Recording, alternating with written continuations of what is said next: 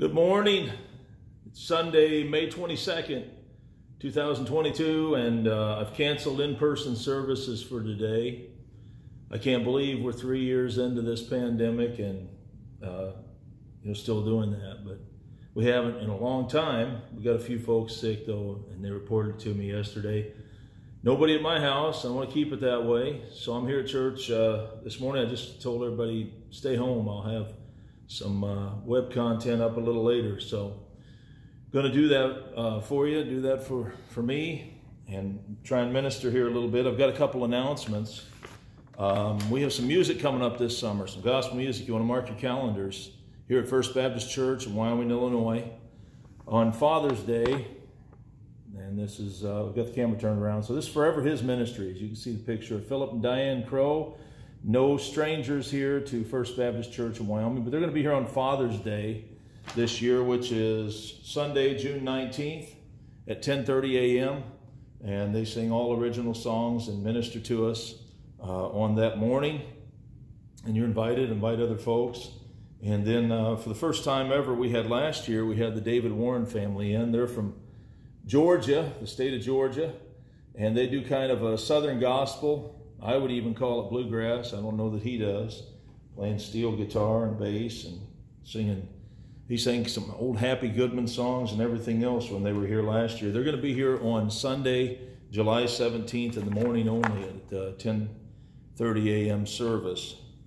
And this morning, I'm going to go ahead and preach. And hopefully some folks listen. Watch this after I put it up on YouTube. Before I do that, I want to sing a song. I'm not a singer, but you can sing along right there where you are. And I've got this old Stamps Baxter Blue Book out. If you have one of those, probably don't. If you go to church here, you might. It's page 27, Mansion over the Hilltop. Jesus said in the book of John, Gospel of John, it's recorded for us, "In my Father's house are many mansions. If it were not so, I would have told you. I go to prepare a place for you, that where I am, there you may be also." I think this song might be based on that text. I'm satisfied with just a cottage below, a little silver and a little gold. But in that city where the ransom will shine, I'll have a gold one, that silver line. I've got a mansion just over the hilltop, in that bright land where we'll never grow old. Someday yonder we'll never more wander, but walk the streets that are purest gold. Though often tempted, tormented and tested, and like the prophet, my pillow a stone. Though I find here no permanent dwelling, I know he'll give me a mansion my own. I've got a mansion just over the hilltop, in that bright land where we'll never grow old. Someday yonder we'll never more wander, but walk the streets that are purest gold. Don't think me poor or deserted or lonely. I'm not discouraged, I'm heaven bound. I'm just a pilgrim in search of a city. I'll have a mansion, a harp and a crown. I've got a mansion just over the hilltop, in that bright land where we'll never grow old. And someday yonder we'll never more wander, but walk the streets that are purest gold. Amen. All right. everything ready here for preaching. All right, my text this morning is from Romans chapter 15. I'll begin reading in verse 1. Writings of the Apostle Paul in Romans chapter 15, verse 1 through 7. Where the Apostle wrote, "We then that are strong ought to bear the infirmities of the weak, and not to please ourselves. Let every one of us please his neighbor for his good to edification. For even Christ pleased not himself, but as it is written, the reproaches of them that reproach thee fell on me. For whatsoever things were written aforetime were written for our learning, that we through patience and comfort of the Scriptures might have hope. Now the God of patience and consolation grant you to be like-minded one toward another, according to Christ Jesus, that ye may with one mind and one mouth glorify God, even the Father of our Lord Jesus Christ. Wherefore receive ye one another, as Christ also received us, to the glory of God." And I'll stop there for this morning. The Christians talk a lot about blessings or being blessed, and we should. Nothing wrong with that. God has bestowed his grace upon us. He is merciful towards us daily. He has provided many things for us, even in the midst of trial and struggle. The subject of modern contemporary Christian music and much modern preaching is often about being blessed. But the teaching of Christ and of the New Testament would encourage us to be more focused on striving to be a blessing rather than constantly looking to receive one. There's a difference there. We even go to church looking for a blessing. I mean, looking to be encouraged and to get or receive something spiritual, to be edified. And we look for a place like that. We want to go to a church where we're fed. You hear people say that. Where I can get something out of it, And I'm not saying that's a bad thing, that's a good thing. But sometimes we don't think about this other thing. And that is a bad thing when we don't. I've heard preachers begin a sermon with the question, who came out here today looking to be blessed? But shouldn't I really be asking this? How many of you, there's nobody here today but me, but how many of you came out to God's house today to be a blessing? To be a blessing to others, to encourage others. Have you thought about that? To help bear someone's burden with them. You say, well, I want to feel loved. Are we showing that? Are we extending that? Are we expressing that? Are we living that? Are we walking that? Are we being a blessing? Jesus' statement in the Gospels, it is more blessed to give than to receive. Just that statement alone shows that the modern focus seems to be sometimes quite misguided. The old hymns we sometimes sing, there's one that we sing that says, "Make me a channel of blessing today. Make me a channel of blessing, I pray." Not, the old saying is the buck stops here. The end all be all. While most modern songs focus on the blessings that are coming to you. And when believers don't see the expected bestowment of blessings in their lives the way that they want to see them, it sometimes leaves them despondent and discouraged. And so we come to this text this morning, Romans chapter 15, beginning in verse 1. I just read it. Paul addresses, he says, "We that are strong." And you say, well, that rules me out, preacher. So I'm one of those that's just weak and moping around, and I'm the one that needs help. And sadly, in 2022, maybe a majority of Christians consider themselves being that case. So who's going to help who? Right? What does this mean, though? We that are strong. And so I wonder today, if you think that rules you out, are you a babe in Christ? Are you a new Christian? Did you just become a believer? You've not been a believer for years or for decades, right? You haven't been in church and solidified and grounded. So this statement does not refer to someone who is not struggling or suffering, because in truth, that sort of Christian doesn't exist, even the preachers, right? It's not talking about somebody who has it all together, because there's nobody who has it all together. The Apostle Paul is the author, and he includes himself. He says, "We that are strong." And so then in his writings, he just lays out how honest he struggles with his flesh, finds himself doing the things he knows he shouldn't do, finds himself not doing sometimes things he knows God wants him to do. He talks about the struggle between the flesh and the spirit.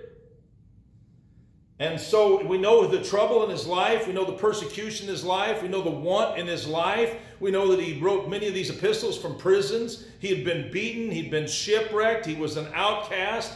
He was rejected. So he wasn't physically strong.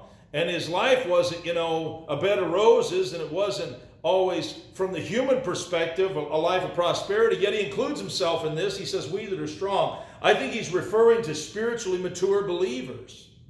And everybody's always talking about what they know about the Bible. I know my Bible, and I know I don't even need to go to church. I'm so spiritual. Yet they may not want to include themselves in this, we that are strong. But maybe we should be among those that are strong.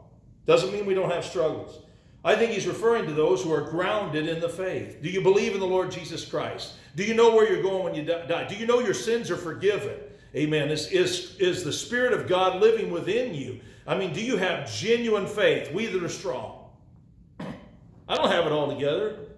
Anybody close to me can tell you that. But the truth is, there are too few who in our day are not among those that are grounded in the faith, mature believers. But that shouldn't be. Man, that should not be the case. We have more Bibles. We have more churches. We have comfortable churches. We have so many avenues of teaching and ministry. We have this. I've canceled services today, but if you want to be ministered to, you can still, and you're part of this church, or you want to listen to this preacher, you can still do this, right? But sadly, most believers are still looking for what's in it for them. What can you offer? I've been a pastor for a long time, nearly approaching 30 years. You know how many times I've had people ask me, basically just outright ask me, what can you offer me? What can you offer my family? What can you offer? Well, here, I'm showing you this morning a little bit what this little country church offers. Amen. But I feel like sometimes asking, you'd run a lot of them off. They walk in and you just turn around and the preacher asks them, what can you offer? We that are strong. We that are strong. What's in it for me? So he says, we that are strong, we ought to bear the infirmities of the weak. Here in verse 1. Now, who are the weak? They're all around us. That's for sure. In the day we live in, they're all around us. You might say, but I'm weak, preacher, and that's probably true to an extent for every one of us. So there's going to be times where we minister to one another, right? It's reciprocal. What we need to learn is to edify one another, to love one another, to build one another up, to encourage one another, because none of us are very good at encouraging our own selves, are we? We're never encouraged to do so because, we try, but we're not very good at it. As a matter of fact, here in verse 1, he says, and not to please ourselves. Think about that. Not to please ourselves, which is exactly what our nature leads us to do. This is one of the most unnatural things about our calling.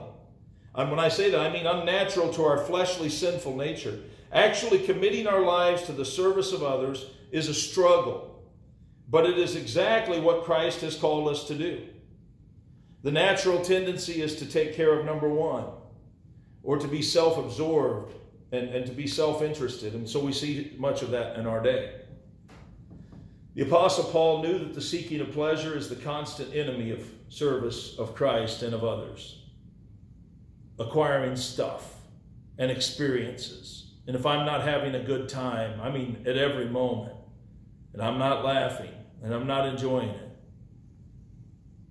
self-interest causes disinterest in the infirmities and deficiencies that are all around us this morning. When we are self-interested, we will easily and be often offended, but blinded to any offense we might cause through our own words, actions, or failures towards others. As we follow Christ, we learn the great ministry of edification and encouragement. William Arthur Ward said, flatter me and I may not believe you. Criticize me and I may not like you. Ignore me and I may not forgive you. But encourage me and I will not forget you. We need to be in the business of edification. The Bible uses that word. Practicing exhortation. As followers of Christ, love and compassion and action ought to be our daily habit. Now, this word edification, here in verse 2, edification, it literally means to build up. Maybe you're familiar with the word edifice, which would mean a structure, right? And now we're talking about people. We're to edify one another. So what are we to do? We're to build one another up. We're to put mortar in place. We're to fill the cracks. We're to make things strong. Not just for ourselves, but for those, I mean, if we're so heavenly minded that we're no earthly good, why are we here? We're not here just to serve ourselves, which is what the day we've come to. We're here to serve God, but Paul told the Galatians that by love you serve one another. And I have news for you. If we're not serving those around us, we're not serving God. People talk about serving God. Going to church is not serving God. Singing songs and beautiful voice and much more beautiful than mine. You know? So if to edify is to build, and we are commanded in Scripture to edify one another, then we should be ever careful to never discourage or tear down. Your words, your actions, your spirit will either build and bind or tear down and destroy. My dad used to say there was 2 crews at the church house. There's building crew and wrecking crew. And you might not realize which crew you're on. Number 2, verse 2 also says, let every one of us please his neighbor for his good to edification. In this statement, we see the broadness of our calling to edification. Let every one of us please his neighbor for his good to edification. Neighbor is a non-specific term. There's not somebody, when you say neighbor, there's nobody named there. In Scripture, it's sort of all-inclusive. Commands is how to treat sinners or our fathers, something specific. That's very specific people. We have that sort of instruction in the Bible too, toward the household of faith. But when it comes to our great callings from Christ, which are founded in his gospel, we are called to minister to our neighbors. In other words, our fellow men. In other words, he says, love thy neighbor as thyself. And here he says, edify your neighbors. We're real good at edifying and encouraging sometimes particular people, and sometimes ignoring or shutting out other particular people. But let me tell you, every encounter that you have, even in your own home, even small, every encounter is an opportunity. Every conversation is an opportunity to minister, and it's also a building or wrecking opportunity. Verse 3, he says, even Christ pleased not himself. Wow. But as it is written, the reproaches of them that reproach thee fell on me. And you know, really, wow is the best thing I can say about this verse. Both statements in this verse are powerful and humbling. Even Christ pleased not himself. But, as it is written, the reproaches of them that reproach thee fell on me. In other words, Christ willingly bore the sins of his own persecutors. He served us. He served us all. But in following him, so often we fail to serve one another and supposedly following him, following in his footsteps, walking after him and after his ways. Jumping to verse 5, he says, you to be like-minded one toward another according to Christ Jesus. So, I already said this is reciprocal, didn't I? To learn this would help us all so much. You say, but I need help. So for everybody to learn this aspect of what ministry really is, ministry is people. There's nobody God's put in our lives that's there by accident. And the gospel calling, it calls us out of this world, out of the darkness, out of the hatred, and into light, and into love, and into service. He says, you to be like-minded one toward another according to Christ Jesus. You see, it's a two-way street. This service, this love, and this care is reciprocal for believers. But what is God's will today as it pertains to you and I walking together and worshiping together and knowing one another? I mentioned Paul touched on these things in the book of Galatians, and I'll read a couple texts, just 2. Galatians chapter 6, verse 2, he says, bear ye one another's burdens, and so fulfill the law of Christ. And in chapter 5 of Galatians, verse 13 and 14, he wrote, brethren, ye have been called unto liberty. You say, well, I'm free. I can go do what I want. Is that the sort of liberty he's talking about? Let's read further. Let's not stop there. Brethren, you've been called unto liberty. Only use not liberty for an occasion to the flesh. That would be for your flesh. Don't use it to serve yourself, to make yourself happy. He says, but by love, serve one another. This is the purpose of our liberty. This is the reason he cut us free from the bondage of sin, that we might, by love, serve one another. He says, for all the law is fulfilled in one word, one command, right? Even in this, thou shalt love thy neighbor as thyself. Now, we see in verse 6 of our text in Romans that none of this is for man's glory or for man's purposes, but rather to God's glory in all situations. Ultimately, God is glorified when we learn to be a blessing, when we learn not just to receive blessings and look for blessings, and if I'm not being blessed, I'm not happy, and I'm not going to be around here long, and you don't have anything to offer me, and we're going to go somewhere where it's more comfortable and we can sit and we can just be a sponge and we can just absorb, right? And we can be happy all the time. But ultimately, God is glorified when we learn to be a blessing, when we learn to, by love, serve one another. God is not glorified in any way when we spend all of our time, energy, and focus on what my dad used to say, getting all we can and canning all we get. Yeah, getting all we can and canning all we get. Me and my four and no more. Verse 7, here it is revealed emphatically that our service toward one another is rooted and grounded in and motivated by the gospel itself. The gospel which was given to us and God's mercy which was extended to us through Jesus Christ. You see that in verse 7? Let me read that again. Wherefore receive ye one another, as Christ also received us, to the glory of God. We give because we've received. I mean, you think about the goodness of God. You think about the forgiveness of sins, and there's nothing bigger or greater than that. You say, well, I'm not very blessed. I'm going to tell you something. You're not going to live here forever, but you're going to live forever somewhere. And if you've got genuine faith in the Lord Jesus Christ, and you can lay your head on your pillow tonight and know that if you don't wake up here, you know where you'll wake up to sleep no more. And walking in that light, amen, in the city that God has prepared, a city not made by hands. Listen, you're blessed more than you want to admit or realize. But we give because we've received. We love because we have been loved by Him. The gospel opens our hearts and minds to these truths and to living our lives this way. And by the way, be a blessing.